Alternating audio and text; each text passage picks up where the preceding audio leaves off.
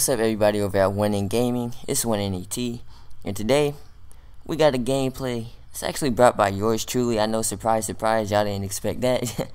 But yeah, I'm over here doing another commentary for you guys. This is a K7 triple KEM strike on the map Freefall, which is like the gameplay map. Like if you got a gameplay, if you got like a godly gameplay, it was most likely on Freefall.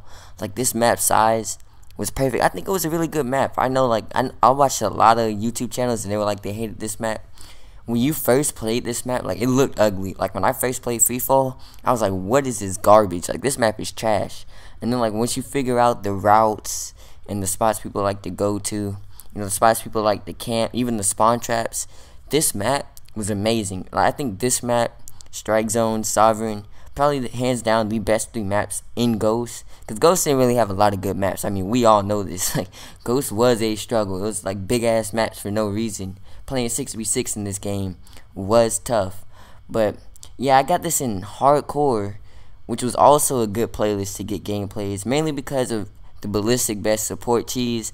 Like, you just run support, get you your ballistic vest, and like you have 10 times more health than everyone else you're shooting at. And this gave you a huge advantage over everybody else in the lobby. Another good thing about hardcore, you could really use whatever gun you wanted and it'd do the job.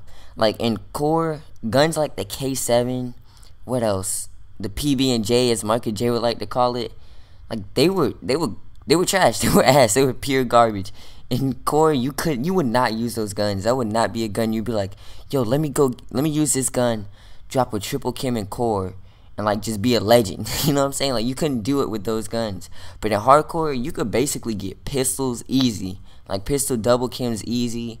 Even shotguns I found were easier to use in hardcore, mainly because you didn't get as much hit markers, and they would connect long range more often than not. So shotguns were actually they were actually really good in hardcore. I remember I almost got like a 90-second shotgun KEM in hardcore. I was like, whoa, that's crazy. But yeah, you could use whatever you wanted. And then the mini map advantage, like if you were running SATCOM and you were the only one running SATCOM, like you could see like everybody. I think barely anyone ran. I think it was Assassin. I'm pretty sure it was Assassin in Ghost, because I know it was like the Ghost perk in Black Ops 2. Yeah, it was Assassin. Barely anyone ran Assassin hardcore. So once you kept stacking on SATCOMs using the support streaks, man, you were good to go. Like, and then that would turn into an advanced UAV, and you just seeing everybody like it's nothing. Like, you're just taking out everybody. They don't know where you're coming from because they don't have a mini map, because they're not running SATCOM, which is one thing I never understood. Like, I get the worst teammates like running assault in hardcore. Like, bruh, what are you doing, my dude? Like, what are you doing, my ninja? Like, this is not the time and place for assault, my dude. Like, I be going on streaks, and I don't have a SATCOM at the moment. There's no mini map, and I'm just waiting. Like, I'm just hoping somebody on my squad has a SATCOM. No one does. I get killed off a streak. Like, do you guys not understand how to play hardcore? And that's how you could separate like casual players from like pub stompers, or even players that like know what they're doing or understand the game mode. Because like anybody, if you just think it through, you'd realize I'd have a tactical advantage if I run SATCOM and ballistic vest. Even Oracle, like Oracle, you could see people through walls. So that's definitely a key streak to use in hardcore. Like, that's something you'd want to use in order to gain an advantage over your opponent. But a lot of people don't realize that, or a lot of casual players don't realize that, and they're running assault, they're running specialists.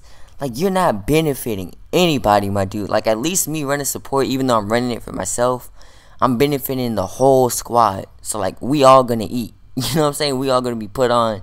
Shoot, someone else might drop a KEM because I'm running ballistic vest and SATCOM. So like, I'm helping out everybody. Because in hardcore, it was way easier to get smacked up. Like, if the other team's running the support streaks like they should, like our team should, like, they're most likely gonna win. Like, if you're the only dude trying to get your KEM running the support streaks, you most likely will get smacked up. Like, you're not gonna get that win, bro. Like, if you're a person that plays for the win, hardcore probably isn't for you, because your teammates are probably dumb. So that's just word of advice. Like, expect to lose. But yeah, this is just some information. Like, if you plan on playing hardcore Ghosts, I'm not even sure like too many people even still play Ghosts. Last time I checked, or last time I tried to get a game in, it was like 8,000 people on total, like in all game modes. I was like, damn, this game is dead. But that's all I gotta say. I'm to the boss, 1NET. Hopefully you guys enjoyed the video. Leave a like, subscribe if you haven't. I'm out. Peace. Out.